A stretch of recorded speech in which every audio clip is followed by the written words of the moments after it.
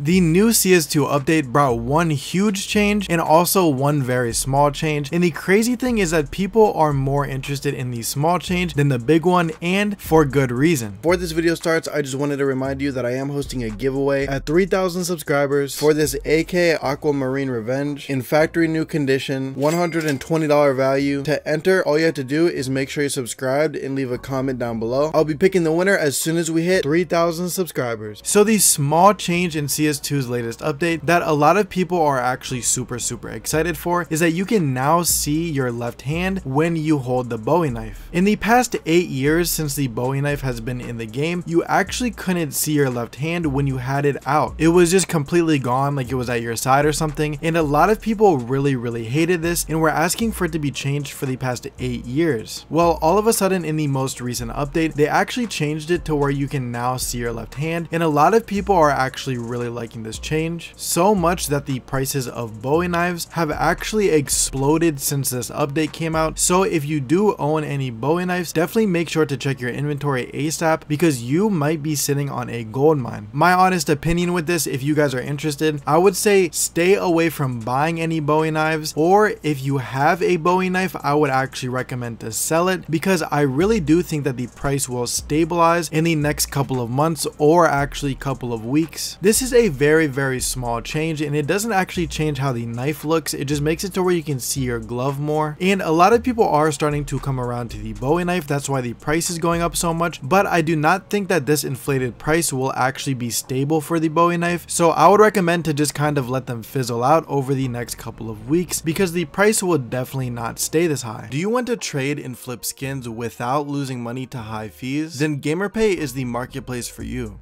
GamerPay is the only trusted CS2 marketplace where you can buy skins with absolutely no fees. This means that you can find the best deals on skins and get the most value for your money at GamerPay.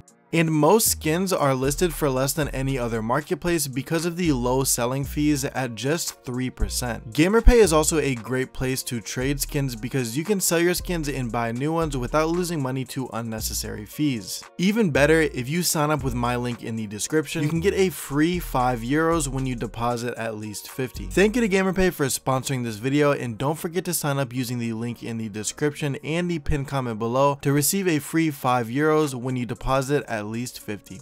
The next thing that Valve changed in their recent update is they actually added Trust Factor back into the game. Now, they have kind of always claimed that Trust Factor was in the game, but it was never working. Although after the last recent update, we can see from OzniCS2 on Twitter that Trust Factor actually is working again, which means that hopefully you should start seeing less cheaters in your lobby. Now, in my opinion, I think that this is the bigger change in the update. I am happy about the Bowie knife change because I personally agree, and I think that it looks a lot better, although this update actually changes the gameplay and it will hopefully help a lot more people have a better experience with Counter-Strike, because recently with the amount of cheaters in the game, a lot of the time people will load up the game and they will play their first premiere match, run into a spin botter or a rage hacker, and then just shut down the game and not play it again. If you are not committed to Counter-Strike and you do not love it as much as some people do, that is definitely something that will turn you away from the game. No one wants to play a competitive game that is full of cheaters. So this is a super